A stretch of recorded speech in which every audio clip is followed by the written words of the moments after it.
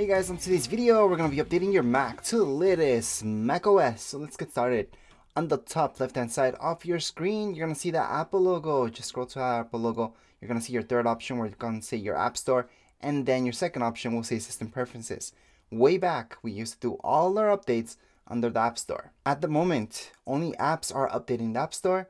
And right now, your system itself will be updated under System Preferences. So we're going to tap on that second option. Once we tap there, we're going to see this System Preferences. I'm just going to scroll through and show you just a little bit more zoomed in.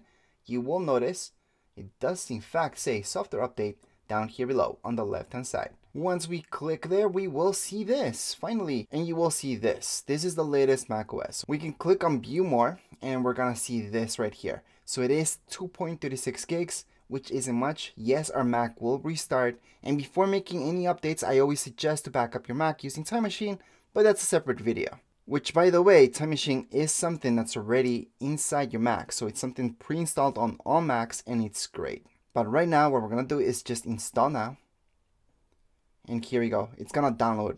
So during the download process, if your Mac turns off for any reason, maybe you're updating your MacBook and you run out of battery, it's not a huge deal if it's downloading.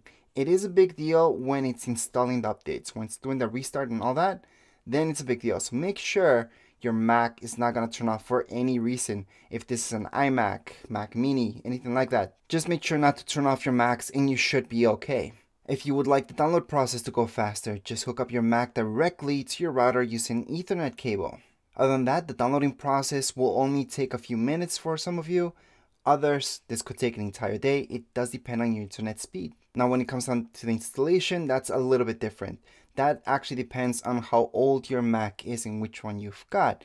So for example, in a Mac M1, the new ones will run a little bit faster than the older Intel ones. Now, that's just generally speaking. An Intel one could run faster than M1 depending on how you guys set it up. Other than that, you could leave your Mac at this point in time. It's just going to restart. We will see an Apple logo, a loading bar, and then we're gonna be done.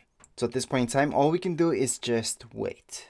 So after we see an Apple logo in a loading bar, it's gonna take quite a while. We're looking at about 30 minutes or so, depending again on your Mac. And then everything's just gonna restart. We're gonna see this, that your update's all done, and that's it for this video. Anyways, if you guys have any comments, questions, you guys can write down here in the comments area. Don't forget to subscribe and rate. Thank you.